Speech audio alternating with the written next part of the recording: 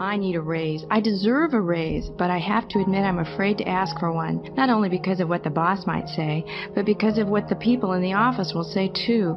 They might think I'm kissing up or trying to be better than them, you know? Fear of what other people may think or say about you often blocks opportunities. The action cure is to first make sure that what you plan to do is right and justified, and if you feel sure it is, then go ahead with it. Don't get hung up on what other people might think. No one ever does anything worthwhile for which he or she is not criticized somewhere along the road. These are just a few examples, but the procedure to cure fear and win confidence can be summed up in 2 stages. First, isolate your fear. Pin it down. Determine exactly what you're afraid of. Second, take action. There is some kind of action that will cure any and every kind of fear. Now remember this, action is more than just a cure for fear. Action is a tool for success. Action is a confidence builder and a self-belief builder. Action, making things happen, is what separates a dreamer from a doer. Now, it's good to dream. Many good and useful ideas come from dreaming, but ideas without action are like a car without an engine. In other words,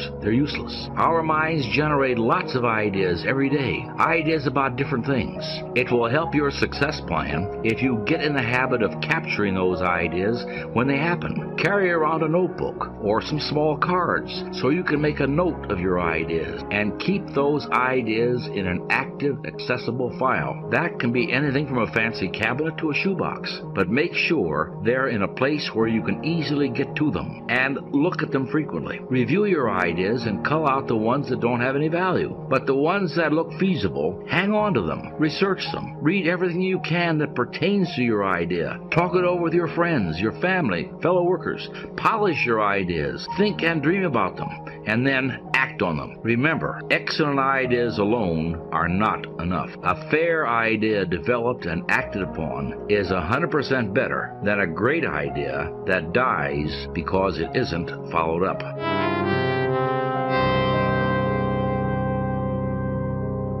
Remember the first experiment in your people laboratory? We suggested that you pick 2 successful people and 2 unsuccessful people and see how the attributes that David Schwartz describes fit those individuals. Well, think about that experiment again and see how this model applies. People tend to fall into 2 general categories. Successful people are active. They take action, get things done, follow through on ideas and plans. Unsuccessful people tend to be more passive. They are don'ters. They postpone doing things until they can prove to themselves that they shouldn't do them or can't do them anyway. For purposes of this example, we'll call the active person Mr. A and the passive person Mr. P. Now let's examine some typical Mr. A and Mr. P behaviors. In countless ways, large and small, the differences between Mr. A and Mr. P show through.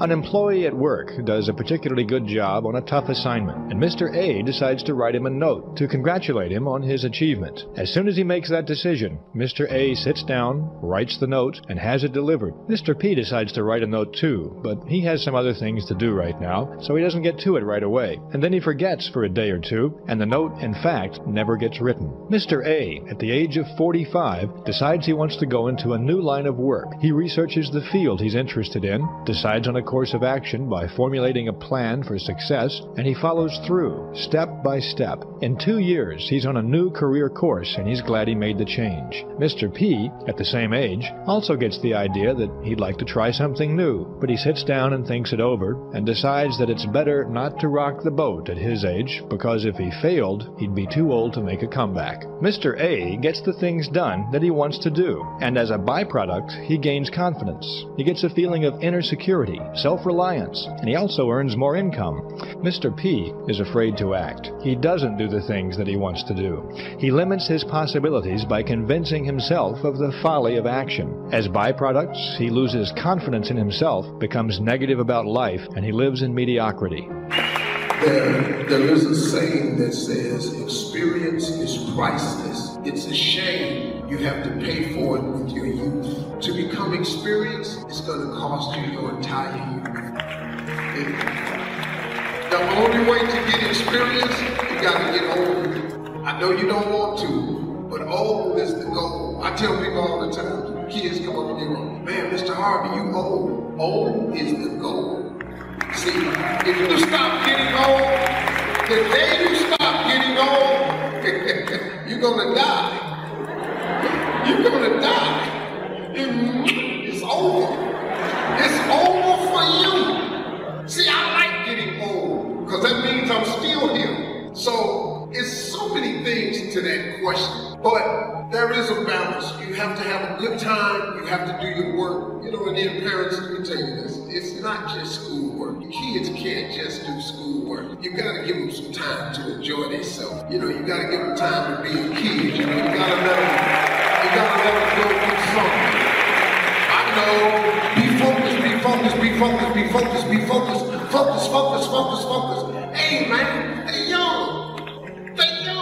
They just want to go outside. They want to do something fun. Now, fun over here is way different from fun in the United States. So I don't know what that is, but they just want to have fun. You got to create a balance. So like with all my kids, my youngest child now is 22 years old. So I don't have to watch them. Yes, I do. Yes, I do. I still watch them. Yes, but they're not. They can all drive. They all got cars. They all have their own apartment. They're independent. They all have jobs. I'm very fortunate. All of my children have to be, I put 7 kids through college. You know why? Because I flunked out of school. I flunked out of school. I failed in school. I was expelled from school and couldn't go back. I was not a good student. And so I didn't want my children to have to suffer the way I suffered with no education. See, and then sometimes my kids would go, well, Dad, look how your life turned out. You didn't have an education, and look at your life. Yeah, but you ain't got no jokes. See, my life turned out okay because God had given me this incredible gift. I have the ability to make people I've never met laugh. So I have a gift. You don't have this gift. You need education. You got to get educated. So all of my children have gone to college. And that's been a very proud thing for me. But I had to learn to let them have fun too. So, we go on family vacations and things like that. And we try to sit around and have family time. We try to eat some meals together. Like I'll have 1, 2 of them here with me. My son's with me all the time. I don't know where my daughter is. She's with their mama. I don't know. My son, he's gonna come with his father because he loves me. Roderick Stephen Harvey Jr. I named him after me. That was my firstborn son. I have 3 sons. And he's a very good son. A lot of beautiful women over here, but he knows we don't do nothing over here. We're going home. The Muslim men over here, they're not playing. They're not playing. There's no game with them. These Muslim men over here, they love their daughters. Don't play. So we going home.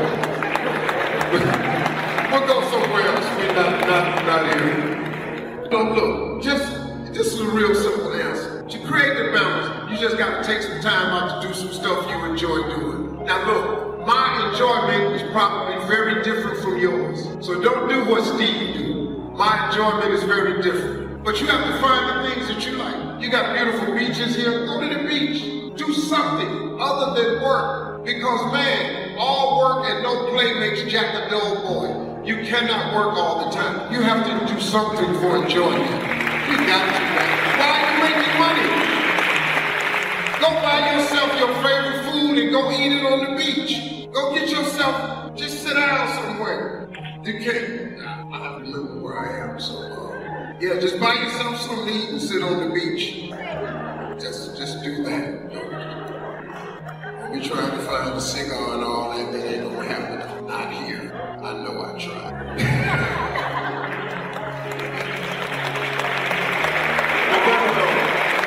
But that's another thing, because I'm a cigar guy. And when I come here, that's not the case. But I'm fine, so I learned how to deal with it. We have laws. We have to be respectful of people's culture, country, so it's fine.